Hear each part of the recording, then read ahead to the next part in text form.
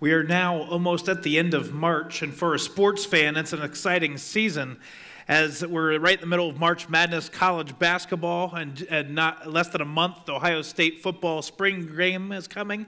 We also have opening day for baseball in a few weeks. And thinking about baseball, I was reminded of one of the great baseball players of the past named Yogi Berra. Yogi Berra won 10 World Series as he played for the New York Yankees. And Berra was once asked what he would do if he found $1 million. Well, he said, I'd find the fellow who lost it, and if he was poor, I'd give it back. I think about that. I wonder what you would do, fill in the blank. If they were poor, I'd give it back. If not, what would you do with $1 million? Now, I admire the honesty, but I also like the question that what would he do with something very special with it? Here at Tri-Village, many of us through the years, leaders and those that have been serving faithfully at Tri-Village through the years, have found out something special, and that's that God wants a relationship with each and every one of us and loves and cares for each and every one of us so much. And so we want to celebrate that, and we've been doing that with the values here at Tri-Village. We started a sermon series on Tri-Village's new values, and we don't want to celebrate this not only in these church walls, but also beyond. The first week of the sermon series, there was a phrase that shared, values are like the feathers on an arrow. They help guide the arrow towards its target, which is its mission. And the mission has already been really established for us. Matthew 28 in the New Testament, Jesus shares pretty clearly that we are to go out and preach, to share about Jesus to all people, and to share about the things that Jesus did and to baptize others. The way that we've summarized this for our mission here at Tri-Village is that our new mission statement is we exist to connect all people to Jesus and to one another.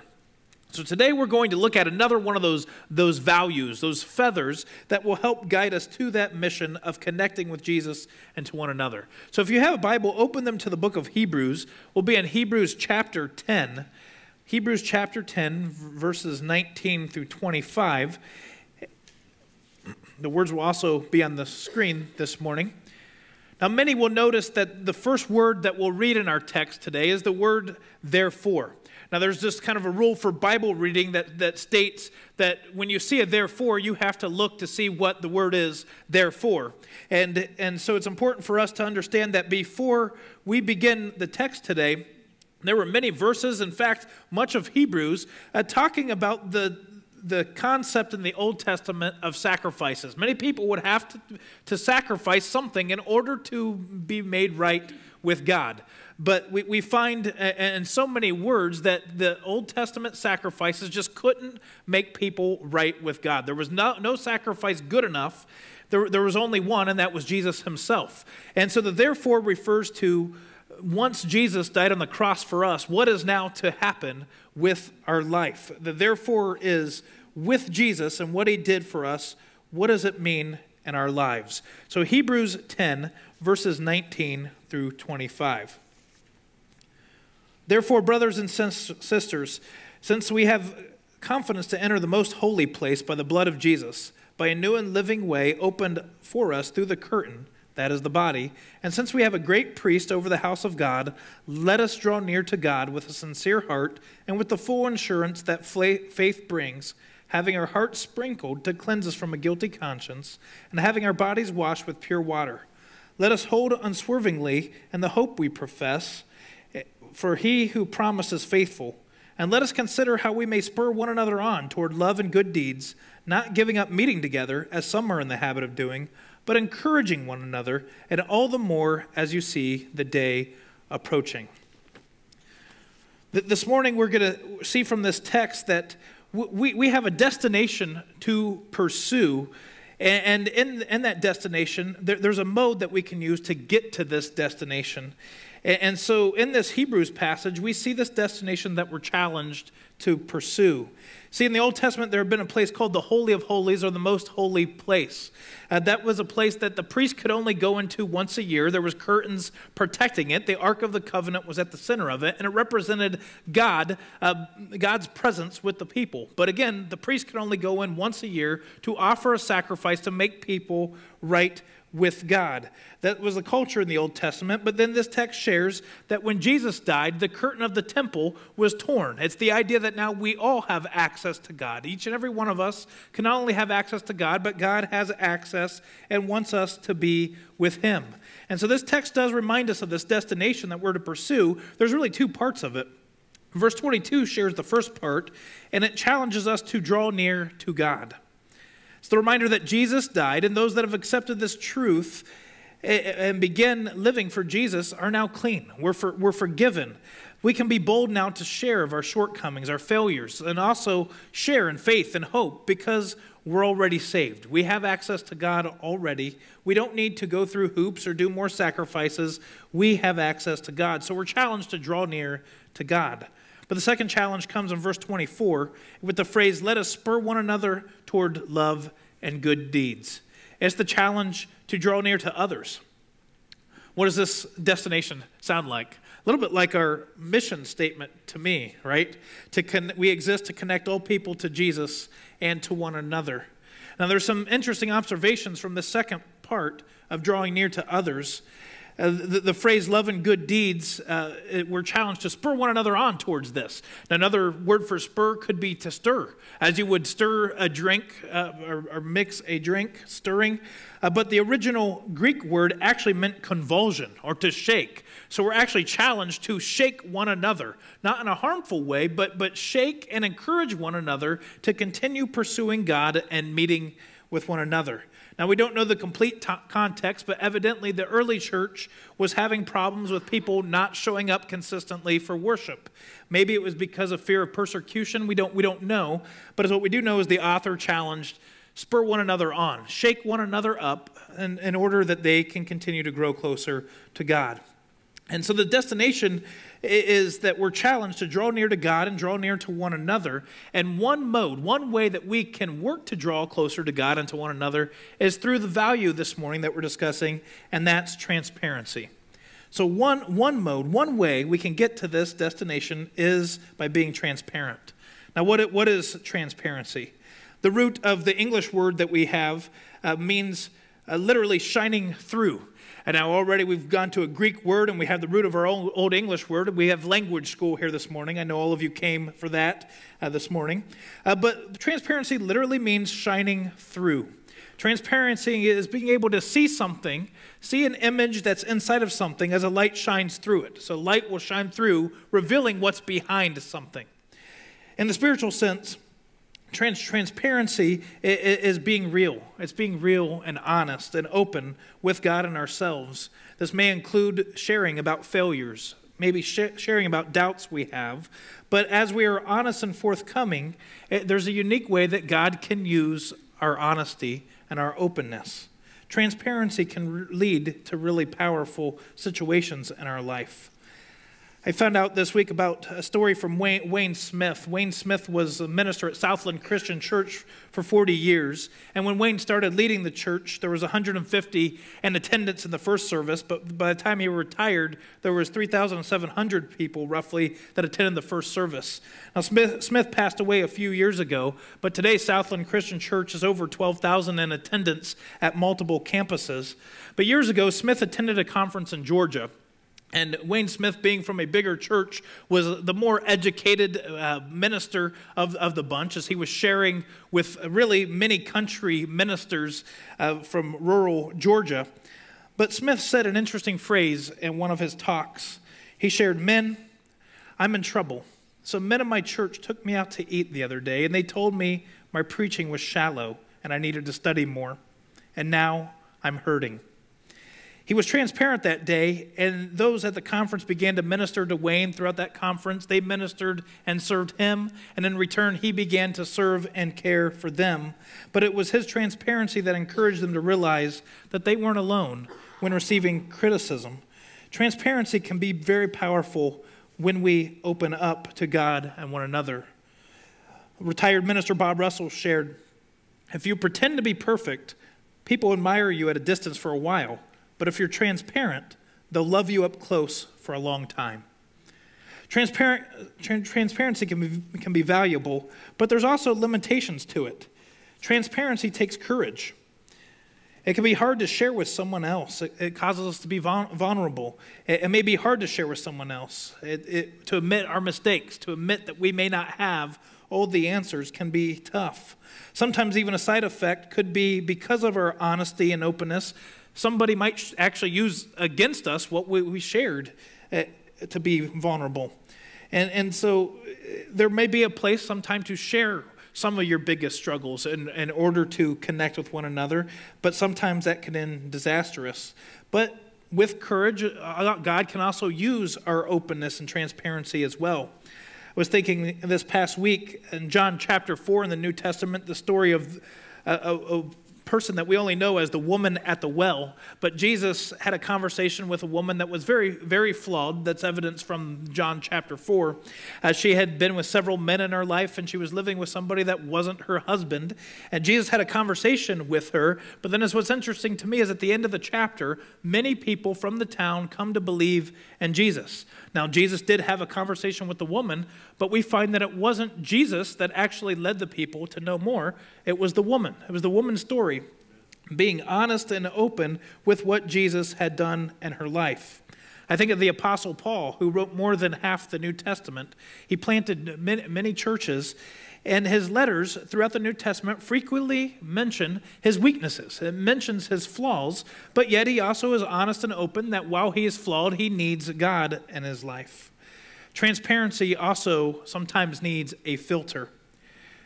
We cannot share everything with everyone. I remembered my college days this week, and I was in a traveling drama team, and we did several skits that we would perform on Sunday mornings at churches. And one of the skits I performed was called Love Boot Camp. Now, Love Boot Camp was a little bit of a play on military and soldiers going through basic training. However, it wasn't to be a soldier, it was to be a better husband. And one of the lines the drill sergeant asked of us, as he had a cutout of a woman with a rolling pin, he would hold it in our face, and in drill sergeant fashion would say, "Soldier, your wife just asked you if she's getting fat. What do you say?" And the next line was me, and I said, "You look about the same to me." Now, I had this big cutout woman with a rolling pin, mean face looking into my face. It was very, there was some fear I still remember from that cutout woman. But being honest in that moment, maybe not the right thing. And the skit continues to work at husbands being able to love and care for their wives where they're at, being honest, being open, but sometimes maybe there's different ways to go about it. Proverbs 21:23 shares, "He who guards his mouth and his tongue keeps himself from calamity." And so there's certainly a benefit to being honest and open, but sometimes we have to have a filter. Sometimes we can share with a small group what we can't share with a bigger group, or what we might be able to share on a Sunday morning. Jesus himself did not share everything with everybody. Hours before Jesus was to be crucified on the cross, he was on trial. In fact, didn't answer some of the questions when he was asked. He was silent. There's times where Jesus asked for people not to share about the miracles that he had done. Sometimes he left crowds. Jesus did not always answer and give all the information. David Faust, past president of Cincinnati Christian University and current minister, had some phrases about how to have a filter with transparency I thought were helpful. It's from the book, The Character of Christ. One phrase Faust shared was, "Be honest with all, be transparent to some, be vulnerable with a few." So try to be open and share honestly our mistakes, our shortcomings, perhaps our fear, as we can with everybody, but give more details to perhaps maybe an inner circle of friends, maybe it's some close family, some that you're connected to in a spiritual sense, but only share what's deepest with just a few. I like the other phrase, "Share what you must with those you trust." So there's limitations with transparency, and one practical way that we can begin working on being transparent is to actively participate in a life group here at Tri-Village. Now, you won't be sharing all at once all of your life details, but over time, you can begin to share and open up what God is doing for you, how you need God's help. But as you share, others will share as well. It takes time, but being in a life group can be such a practical way to be transparent and real with one another. What are qualities of transparency? Well, one quality is that we can have humility, that we can admit that we cannot do everything by ourselves, that we do need God in our lives. It can be easier on this life journey sometimes with a community. Paul had several companions on his missionary journeys throughout the New Testament. Jesus himself had a close group of disciples, but we even know from other biblical texts that there were friends of the ministry that would provide a place for Jesus and his disciples to stay. Part of being transparent is being able to admit our doubts and our failures, not to degrade ourselves, but to just share we need God and we need help in our lives. Now, summers often can be busy and in a different way, especially in the ministry. There's mission trip opportunities, there's church camps, there's vacations, there's conferences. And this past summer, we had 3 deaths on Megan's side of the family, one of which happened when I was actually gone on a mission trip. And we had to admit during that time that we needed some help. We had to ask family members, of course, but we also called upon our life group here at Tri-Village. We had to ask some members of our group if they could help us move items and pray for us and serve us in this time. We had to ask for rides to give to other friends and family in this time. And it was hard because it was hard on us going through this season, but we had to be open and transparent. We cannot do it by ourselves. We need help. And thankfully, our life group was a great resource to go through in this time. Another quality of transparency is honesty. One of the most practical ways we can be transparent, both good and bad, is in our honesty. How do we live on a day-to-day basis? Now, sometimes the most complete honesty can come from a child, as can, on the other end, can come from complete lies from a child. But last year, I remember having a conversation with my daughter, Hannah. She's 3, and a very open conversation. Megan had taken her son to the bus stop, and I was at the breakfast table lengthwise across from Hannah. And she was just talking about the day, talking about the bus stop, talking about Levi going to school, talking about my wife Megan, talking about me. And then she just stopped. She looked at me and she said, "What's wrong? You don't talk anymore?" And I said, "Well, I haven't had a chance to talk. You've been talking the whole time."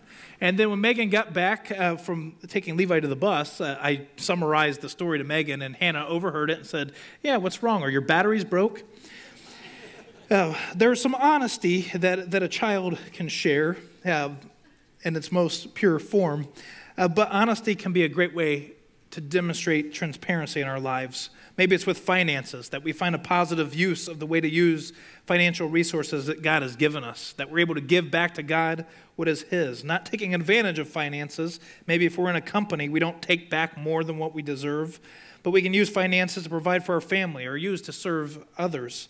There's also an honesty in relationships, a relational integrity, so to speak. David and Jonathan in the Old Testament is a great example of 2 men that really cared for one another. They shared what was going on with one another. They were there for support for one another. We also see wonderful images of relational integrity even with the Apostle Paul's life. Paul served a lot with a minister named Timothy. And Paul believed in this relational transparency, that he would mentor Timothy, that they would be frank with one another, that they would give practical advice, that they would help each other with emotional makeup. Now, Paul knew Timothy's family. Paul and Timothy knew each other so well that they were aware of one another's travel plans and physical ailments. Paul felt free to give Timothy practical advice about how to deal with stomach problems and frequent illness. Timothy evidently shared openly with Paul about the details of ministry and the challenge he faced. Paul also shared about his disappointments. Paul challenged and encouraged Timothy when he saw areas where his apprentice struggled. These 2 men prayed for each other. They poured out their hearts to one another. Paul even knew what made Timothy cry and recalled the tears that were shed when they parted from one another. And so this type of sincere relationship comes from people being honest with one another, honest in their relationships. And indeed, Jesus working in us may be revealed in a more thorough way when we're able to be honest in our actions each and every day. Another quality of transparency is that it should also be helpful. What we share with our words and actions should be helpful and useful when we share it. Ephesians 4:29 shares, "Do not let any unwholesome talk come out of your mouths, but only what is helpful in building others up according to their needs, that it might benefit those who listen." A few verses down, the Apostle Paul continued to write, Be kind and compassionate to one another, forgiving each other just as Christ forgave you. Walk in the way of love just as Christ loved us and gave himself up for us as a fragrant offering and sacrifice to God. So we're challenged to watch what we say. Don't say it unless it can be helpful. If it can help somebody to be stronger and to be better in life, then we can watch how we say it. I like the further clarification that Paul goes into to share that we're to not only let unwholesome talk come out of our mouths, but what we share should be like Jesus. It should be the actions of Jesus that guide our lives. So there's certainly very helpful qualities of being transparent, from humility, honesty, to being helpful. But it's also important in our lives to remember compassion, to understand that all of us have fallen short of the glory of God, and certainly others we see throughout life may have board in their eyes, so to speak, but all of us have at least a log. We all have something that we struggle with. This past week, I asked a question to some close family and friends about how they have seen God work in transparency in their life, and one of my family members shared this. I find that through my own transparency, I have had times where I've helped others because I have been there. It's made me a better person because through my mistakes in life, I learned not to judge. God has made me stronger because I've made mistakes and learned life isn't always easy. I never sugarcoated my childhood.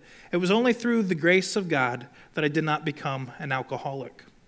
Appreciate the transparency, but that they learned from their own lives. There was times where they stumbled, but they were learned from it. They were able to share with other people and to know that they needed God in their lives.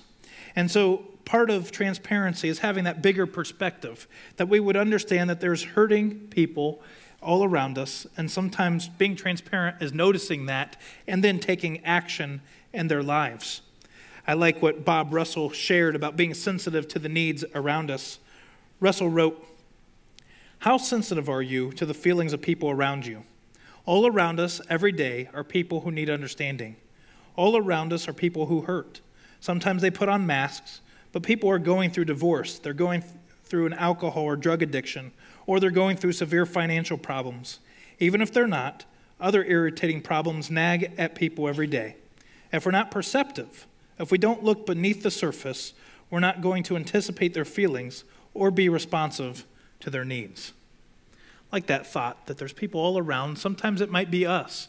And therefore, part of transparency is to notice when people are in need and be able to take action when it comes up into our lives. But there's also a compassion, again, of not being judgmental, that sometimes through being transparent, somebody may share details of their lives that they don't need to be judged or lashed out to, but we need to have compassion and love and grace, just as God has for each and every one of us. We started our time together talking about that idea from Hebrews that we've only gained access to God because of Jesus' death on the cross. That when Jesus died, the curtain of the temple tore, which means we have that access to God. God has complete access to us. We have complete access now to God. But sometimes when it comes to transparency, perhaps we need to tear the masks off in our lives. That we need to tear what's on the outside in order to reveal what's deep and what's inside to those around us. Sometimes being sincere in our walk may give new life to somebody who's struggling. It may give support to others who need encouragement, and sometimes it may help us by being honest to seek God more. Found this past week that there's language experts who study and estimate how many words we say each day, and there's estimates that we say 16,000 words per day. So in a span of 80 years, that can be 467 million words.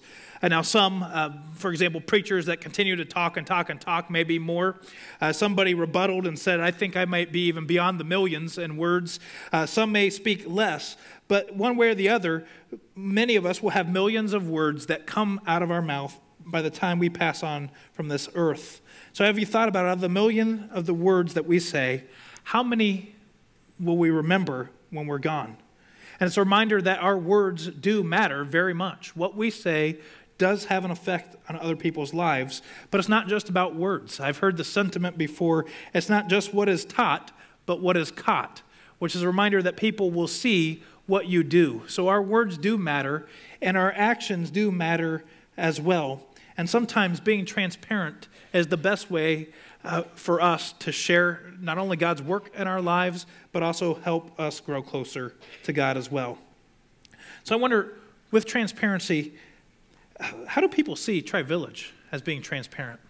How do those that are here on a Sunday morning, what would they say we are as far as on the transparency level?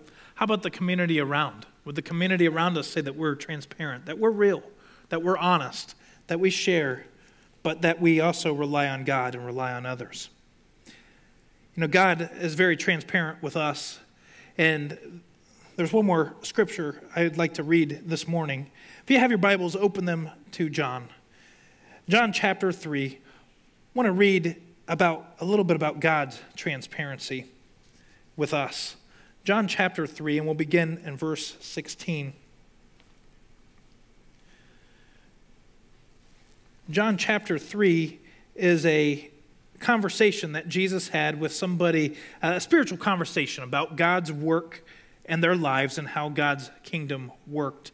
But listen to what John 3 shares.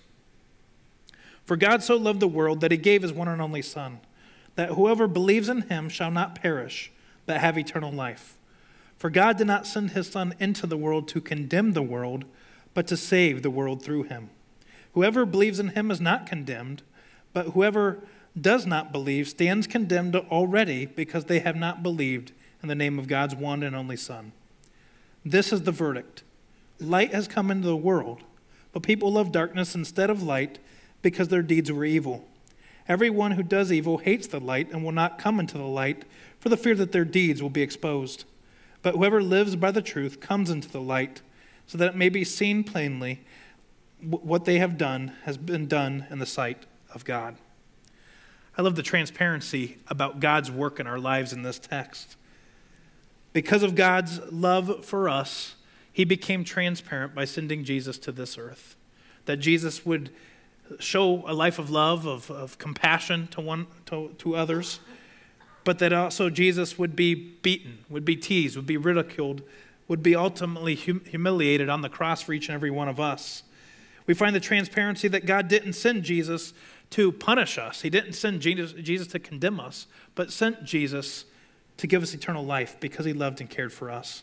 We get a little bit more honesty, though, that those that accept Jesus get eternal life, but that those that don't make that decision have rejected God's work. But can you imagine the transparency that Jesus himself had as he was beaten and broken for us? In a few minutes, we're going to take communion.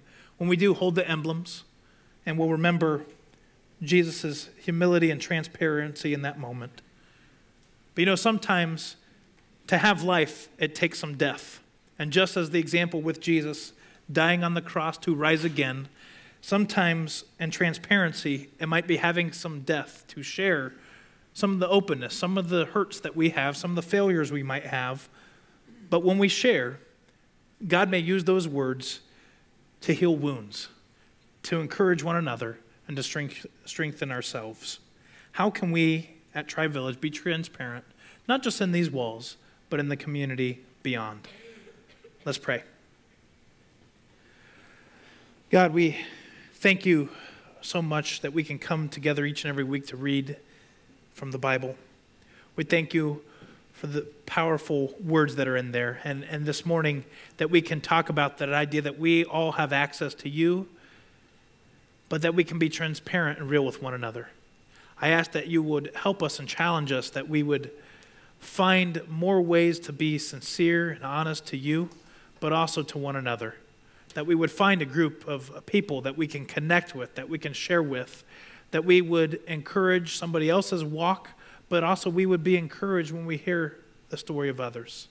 And I'm so thankful that you were so transparent with us, that you would become human, that you would walk a life of love, of compassion, and then be so transparent and open as you died on the cross for us. Help us daily to die to ourselves, to let you and others in, that we might be able to grow closer to you. So in Jesus' name we pray, amen.